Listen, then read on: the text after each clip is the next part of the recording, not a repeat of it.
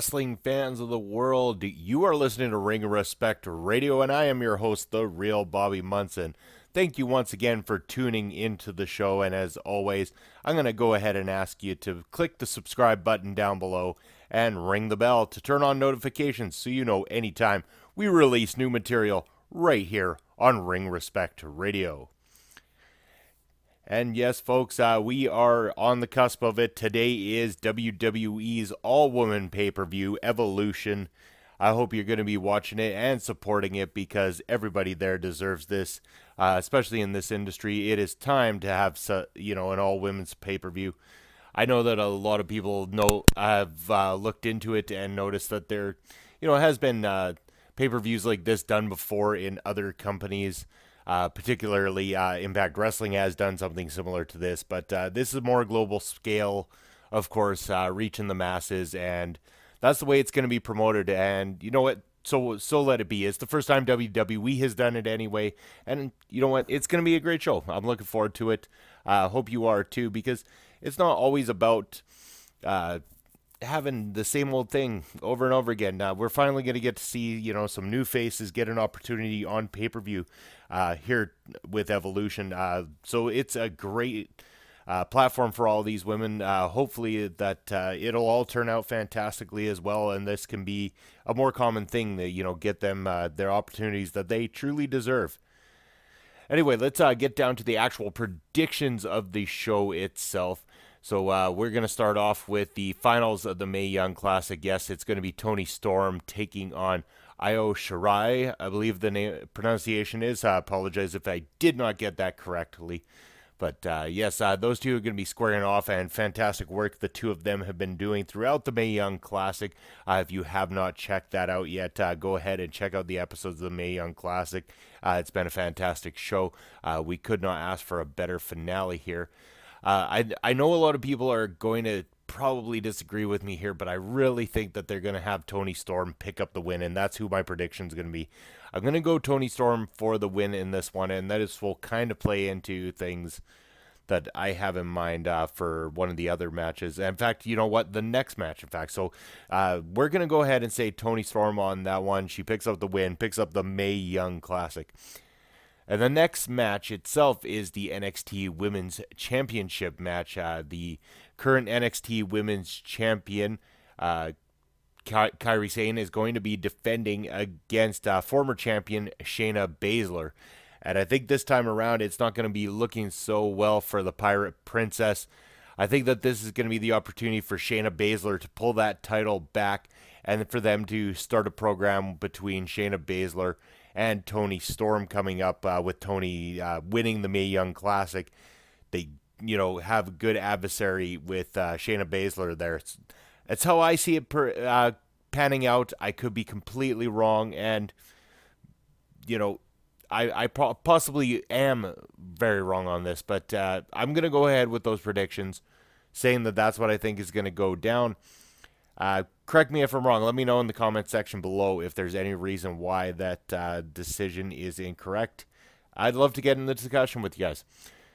Moving on to the very next match. This is a 3v3 matchup where we are going to see the Riot Squad taking on the team of Natalya, Sasha Banks, and Bayley.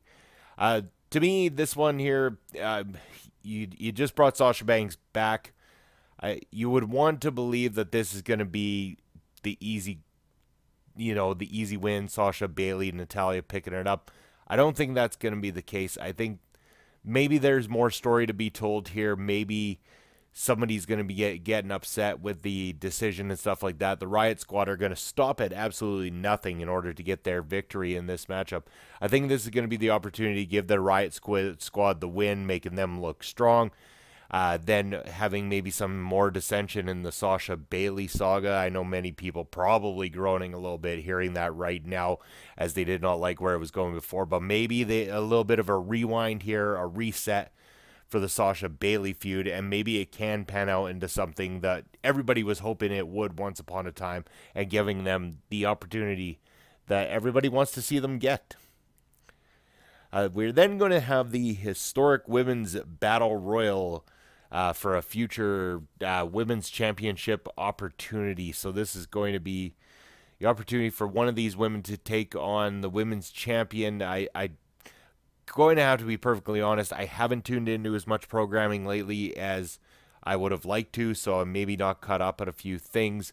Not really too sure if this is the, any championship that they choose, or whether this is particular to their brand, because then, we've also got some wild cards in there of women that don't belong to any particular brand, because they're coming back, some of the legends. So I see this is going to be possibly a way to boost somebody who could use a little bit of a boost going into a championship opportunity. I don't see this as being a way to bring back one of the legends and bring them in for an opportunity at the championship. I think you're going to see this as a platform to either, give a boost to the top to somebody completely unexpected, or it's going to be an opportunity to rebuild somebody. And to me, this is your opportunity for either Asuka or Nia Jax. And the way things have been going at the moment, you could go Asuka and then have them gloat that now she's won 2 battle royals in order to get her championship opportunities. There might be something in that one right there, but who's to say? We'll have to wait and see. I think I'm going to have to go with my prediction of Nia Jax, and that's just the way I see this going. I mean, there is a little bit of an untold story that didn't pan out fully with Nia Jax and Asuka, where we last left Nia off. So I have a funny feeling Nia Jax is going to pick up this victory and then get into her program moving forward with Ronda Rousey, which kind of gives a little bit of a giveaway to what I think is going to happen in that match later on in the night. So women's tag team matchup, it's going to be the return of Trish Stratus and Lita as they team up to now take on Mickie James and Alicia Fox. Originally, Alexa Bliss was going to be the tag team partner of Mickie James. Unfortunately, she is not cleared to be able to compete in this matchup due to injury, so Alicia Fox stepping in to take her place. Whether Alexa was going to be there or not, I kind of foresee this outcome being the same regardless. WWE is investing a lot of money, I would assume, bringing Trish back and bringing Lita back as well too, putting a lot of interest into this return of both these women. And there's no real stakes on the line either, no championships or any guarantees of full-time returns. So I really see this one going the way of Trish and Lita, especially with the drawing power and name status that the two of them have, especially Trish Stratus outside of the WWE. A lot of eyes will be on that, and a victory there is going to do well for them. And honestly, at this point, I don't think it's going to do any harm to Alicia Fox or to Mickie James as well. SmackDown Women's Championship matchup, probably the most well-built match on the card, and the one that most of the fans around the world are looking forward to. This has been a well-built match, not just for this pay-per-view, but in general in WWE at the moment. Champion Becky Lynch taking on Charlotte Flair, and this one a last woman standing matchup. I think this feud has become red hot. People are loving it. Is this going to be the end of Becky Lynch and Charlotte after this particular matchup? Do they call this feud to a close all of a sudden, just as it's really gotten the attention of the fans? I really don't think so. And how do you keep this going? How do you continue to have these two feuding with each other if there isn't a title change? So I foresee a title change happening in this one, folks. I foresee Charlotte picking up the win, really having WWE capitalize on the backlash or the heel heat that Charlotte is getting despite not being the heel character. I have a funny feeling there could be a somewhat of a double turn coming where these two quickly change roles once again. Charlotte becoming the champion and continuing this feud that, again, is going to be a major talking point and a major focal point of WWE programming at the moment. And I believe they want to keep that going. They've got something special there. Why not keep it going for a little while longer at least? And then the final match on this card, it is going to be WWE Raw Women's Champion, Rowdy Ronda Rousey, and she's taking on Nikki Bella. Nikki Bella turning heel recently with her sister Brie as they turned on Ronda Rousey and set the tone for this matchup here. So A lot of eyes on this matchup. Ronda Rousey picks up the victory. Gonna look good on Ronda Rousey. And that's how your night ends. That's WWE Evolution, and that's my predictions here. Again, if you have any differences in opinion when it comes down to it, that's the wonderful thing about wrestling. Let's talk about it. Let's build this wrestling community, and make sure to comment me in the comment section below. I do my best to read all the comments and get back to each and every one of you. And let's have a conversation going.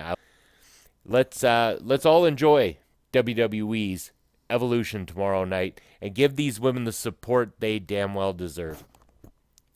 Speaking about women in wrestling, though, before I send off on tonight's episode, I want you all to pay very close attention over to HIW Canada's YouTube channel.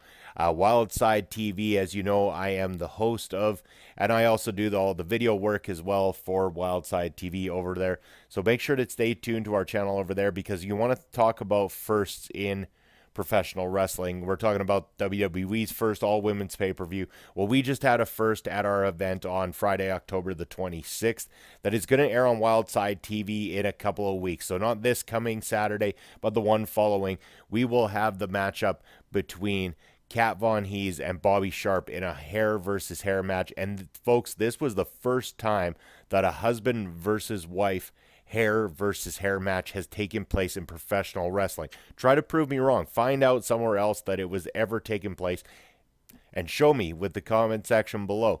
Link me to a video that proves otherwise, that this was not the first time this happened in history. So you're going to be able to witness history in the making when you subscribe to HIW Canada's YouTube channel and turn on notifications over there in order to get in on Wildside TV each and every week. Head on over there and do that. But before you do, remember, if you haven't done so already, go ahead and subscribe to my channel and turn on my notifications here as well. Give me a good old thumbs up as well too. Much appreciated if you do. There's your predictions for WWE's Evolution. Make sure to tune into that and continue to stay tuned to Ring Respect Radio for more brand new wrestling content as often as we can deliver it here to each and every one of you out there in the wrestling community. I have been the real Bobby Munson for another edition of Ring Respect Radio, and as always, folks, you either get real or get Munson. Bobby out.